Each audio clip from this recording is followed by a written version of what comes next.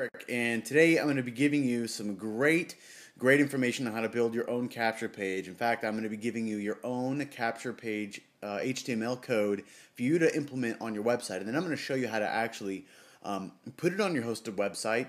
Then I'm also going to show you how to add your own custom video, change the text that's on there, and then also plug in your own Aweber information so that you can actually have a fully functional capture page just for you. So let's go ahead and get started. This is my capture page, or just one of my capture pages, and today I'm going to give you, like I said, everything so you can get the same thing done. Let's go ahead and get started. Click on the button below to go ahead and get the document needed for this, okay? And this is what it looks like. You're going to make your way to docstock.com, and you're going to see this entire document here laid out. All you have to do is simply download it. Once you download it, this is what it looks like. Once you download it and you hit the download button, obviously you open up the file. It opens up in Microsoft Word, so you can actually use it right now after you open it up. Okay, so you open it up, and this is what it looks like. It's going to be in a document form. Make sure you copy all of it. Then what you're going to do is you're going to log over to your host, which for me is Bluehost. I strongly recommend Bluehost. You can see all the list of benefits here: unlimited domain hosting, free space, just tons of great stuff. It's the one I use, the one I suggest. Anyhow, once you do this is only for Bluehost. I'm sure it's going to be something similar like this if you're hosted on another site. So let's go ahead and log in here.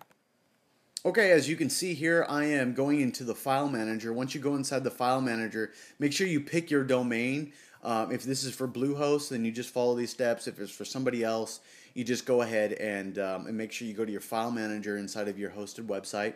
Okay, so for this example, what you want to do is you want to make sure you have a new file, okay, or a new folder rather, and I'm going to make this one called Test2.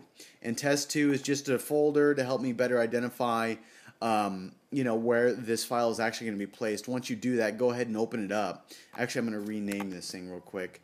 I'm going to rename it to lowercase test2.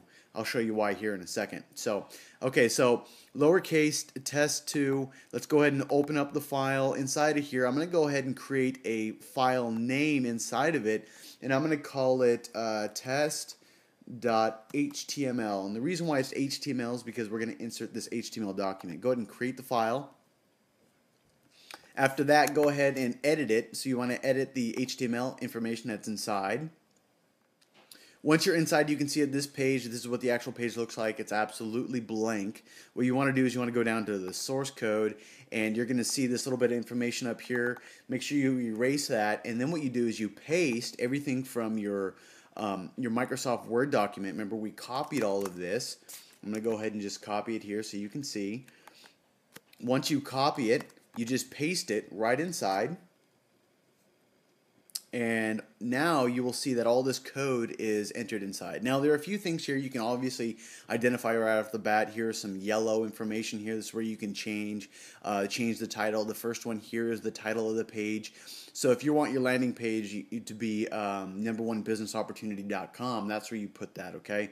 And then your meta content, this is description and information for search engines to identify this page. You won't be necessarily relying on a capture page for search engine optimization, but it is optional for you, and it's a great habit to get involved in, especially if you're doing keyword research, okay? So you can see right down in here, you're going to require some different places to place information, and we're going to go through some of this right here, right now, to go ahead and plug it. But first, I want to show you what the page looks like once you load this. It's going to be a blank template with a little bit of information on here. Okay, you can see that all this has information for you to be able to edit right here inside of your control. All you have to do is start typing. Okay, you want to make sure that you fit this guideline. The first one up here is called your pre-headline, then your headline, and then your sub-headline right here.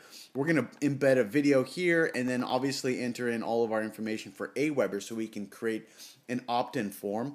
Plus, as you can see, here's a whole bunch of areas for you to put bullet points for whatever information you're looking to give away. You don't necessarily have to use these, and in case you want to get rid of them, you can just simply delete it.